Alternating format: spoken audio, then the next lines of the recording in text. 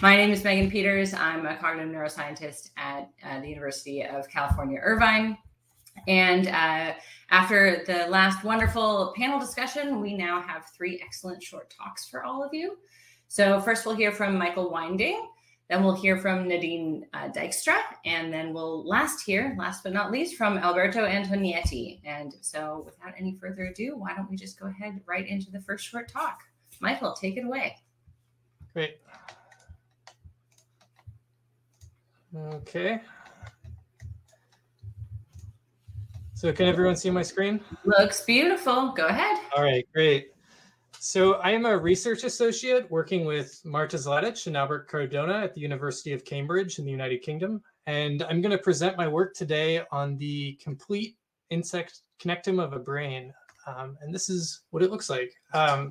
So I've been starting my talk lately with kind of a philosophical question, which is, if you had a comprehensive synaptic wiring diagram of a brain, would you be able to, based on that connectome alone, figure out the computations the brain performs to generate behaviors? And so to get at this question, our groups chose the central nervous system of the fruit fly larva. And the reason we chose this animal is that the CNS is compact enough that you can effectively and quickly image it in electron microscopy with synaptic resolution, as well as reconstruct it. And so at Genelia Research Campus, we made this electron microscopy volume of the CNS. And since then, we've been reconstructing the neuronal arbor and synaptic sites using an annotation tool called CatMate. And at this point, we have reconstructed about 3,000 neurons and about 500,000 synaptic sites. And this is what we get in the end. And to orient you, you're looking at the left and right brain hemispheres here, fully reconstructed, the subesophageal zone right below the brain, and then over here, the ventral nerve cord. And for those of you that aren't used to fly morphology, I mean, the brain you can think of as the brain, that's simple. But the subesophageal zone you can think of as the equivalent of the brain stem, while the ventral nerve cord you can think of as the equivalent of the spinal cord. Okay, so now that you're oriented, what makes this connectome special? First, because we've had this electron microscopy volume of the whole CNS for years now, many groups have been working on it in collaboration. And through this work, at the beginning of this project, we already had reconstructed all sensory neurons and knew their modalities that go into the brain.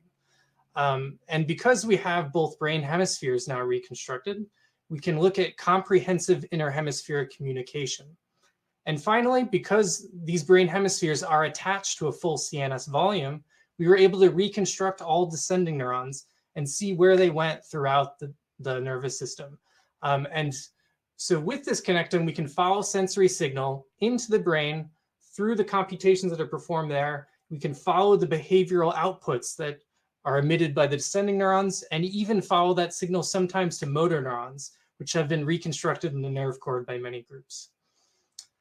Great. So as an overview of my talk, I'm going to tell you about some cell types we've identified in the brain, as well as how information flows through them, as well as some novel circuit motifs to give you a sense of the kinds of analysis we can perform with this connectome. Okay, so first, I should say that we've already identified all input neurons into the brain. So the next thing we wanted to do is identify output neurons.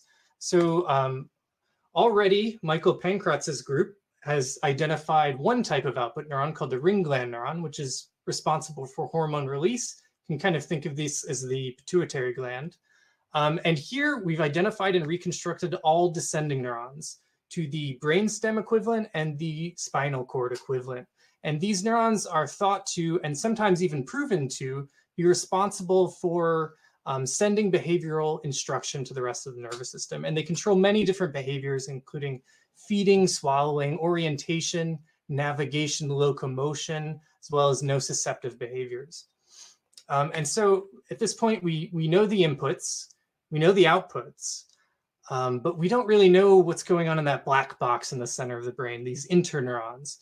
And it turns out they're actually the most numerous part of the brain. So there's many more interneurons than there are input or output neurons. And so understanding these neurons is clearly key to understanding the computations the brain performs.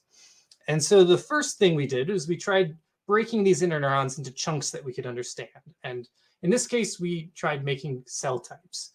And so we looked at recent literature, and we looked at circuit motifs that have been identified and established in that literature. And I'm not going to go into these motifs, but just to say that some of these are sensory projection neurons, as well as the innate center, the lateral horn, and the associative memory center, the mushroom body over here, as well as some decision-making centers. And so we took these circuit motifs, and now that we have a full brain, we identified the full set of neurons that engage in such motifs. And just to give you a sense of that, these are all of the different neurons we've identified. And so what does this give us in the end? So we now have a breakdown of the brain inputs. We know many different categories of brain interneurons, and we know the 3 brain output types. So this is a great start. We can say something about almost every brain neuron at this point. However, we wanted to go even finer scale, as well as do something a bit more unbiased. And so to do this, we collaborated with groups at Johns Hopkins, namely Joshua Fogelstein and Carrie Preeb's group.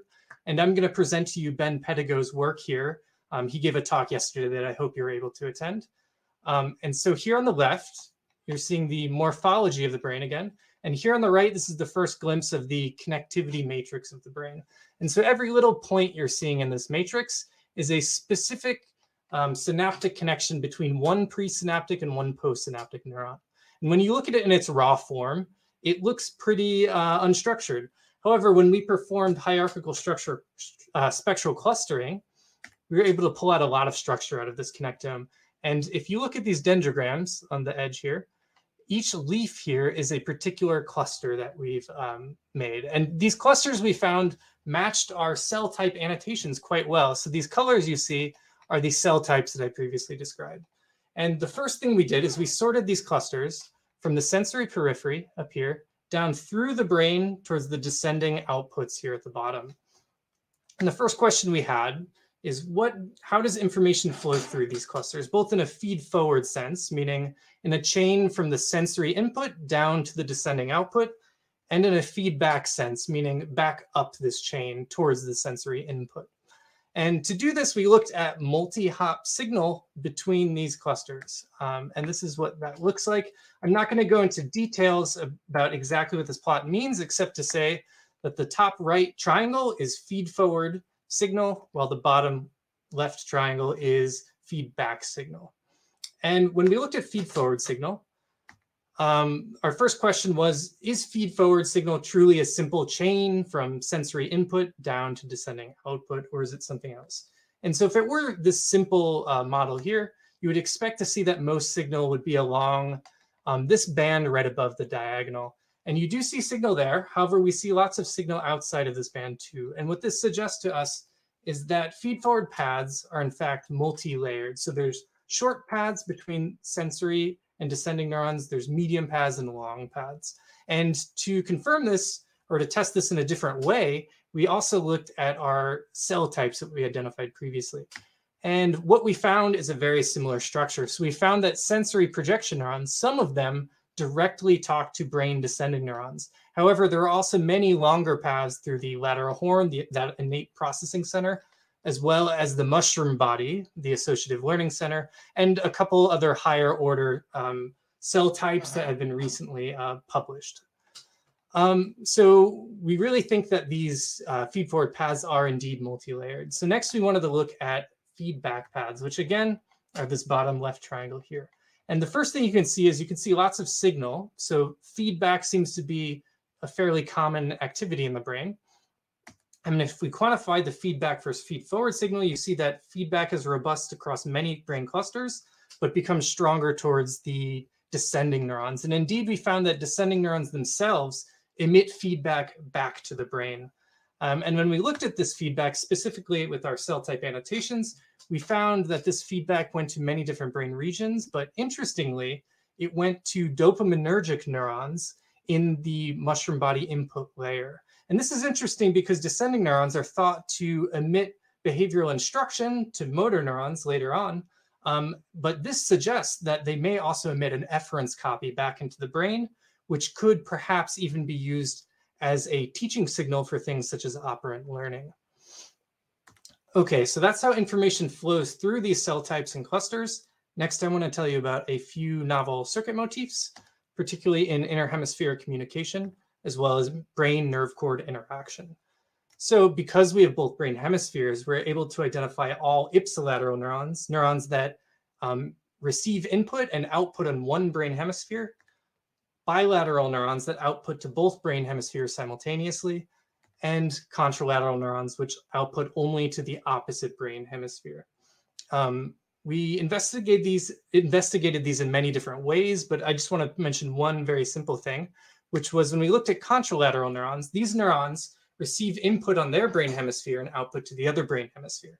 And so there is a possibility that they could form reciprocal loops between brain hemispheres. And we indeed found that that was the case, that left-right homologous neuron pairs formed reciprocal loops with each other, specifically contralateral neurons. And we found that these loops were observed more often than expected by a null model. And so what we think now is, depending on the sign of these loops, so if they're excitatory, these loops could be involved in signal propagation or even short-term memory, i.e. propagating a signal for a few seconds in the network. And interestingly, many of these contralateral neurons are actually brain hubs, meaning they have many partners that they communicate with, suggesting they are indeed important for brain computations. However, if these loops are inhibitory, they could be involved in interhemispheric signal comparison. So this is something we'll be looking at in the future. And the last motif I want to briefly discuss is one involving descending neurons. So as we mentioned, sensory signal comes into the brain, some kind of behavioral decision is made, descending neurons send this signal to the nerve cord where that behavior is enacted. And we found when this signal is sent to the nerve cord, it's immediately bounced back via ascending neurons back to the brain. And it doesn't go just anywhere in the brain. It in fact talks to descending neurons themselves. Interestingly though, we never found that a descending neuron and an ascending neuron made a reciprocal loop. This never occurred. Instead, what we found was that descending ascending neurons made these zigzag motifs, where one descending neuron would send some kind of behavioral signal to the nerve cord. That signal was bounced back to a completely different descending neuron, which theoretically would be enacting a different behavior. And so we think the zigzag motif could potentially be encoding behavioral sequences. So in conclusion, I've told you a bit about brain structure, a bit about novel circuit motifs and phenomenon. And so what we want to do next is kind of close the structure function loop. So what are these different things that we observed actually doing in an animal? And to get at this, we're going to test functional imaging in the whole CNS, where we've been able to actually look at calcium traces in single cells and link that back to the connectome. We also want to activate or inactivate individual circuit elements from the connectome in animals and see the effect on behavior, and then do targeted imaging with voltage sensors of circuits of interest.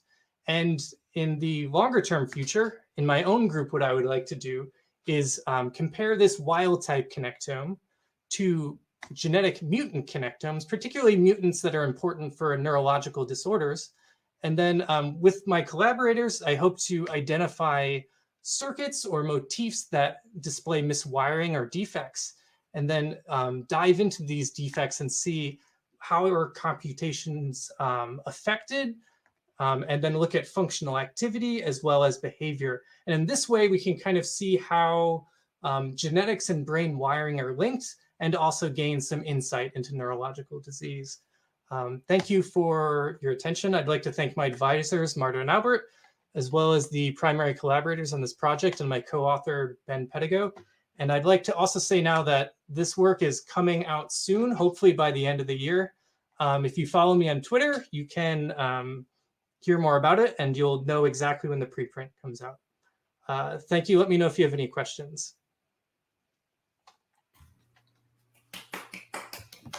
Because we can't actually clap, we will clap on behalf of everybody in the audience. Thank you very much for the really fantastic talk. We have a couple minutes for questions. So since there are no questions in the box just yet, I will take moderator's privilege and ask you kind of a very specific question, which is in that zigzag motif that you showed, what was the target in the second or the ascending kind of efferent copy? Is that a dopaminergic system or an entire dopaminergic circuit? You mentioned that you think that that's involved in operant conditioning and learning. Like yeah, so you mean the feedback from the descending neurons? Yeah, so there's a couple different types of these loops. So yeah, so that's just speculation at this point. We do know that there are some descending neurons that talk directly to dopaminergic neurons that are known to be important for associative learning.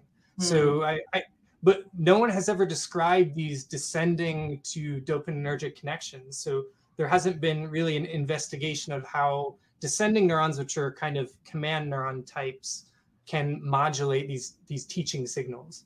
And so that's something we'd love to look at in the future. Yeah. Very cool. Well, I do have other questions too, but I think I will have to save them because we would like to move on to our next speaker. But thank you very much, Michael, for the fascinating talk. And thanks for the opportunity. If you'd like to continue the conversation, please let's move over also to the Discord server and we can have some asynchronous conversations.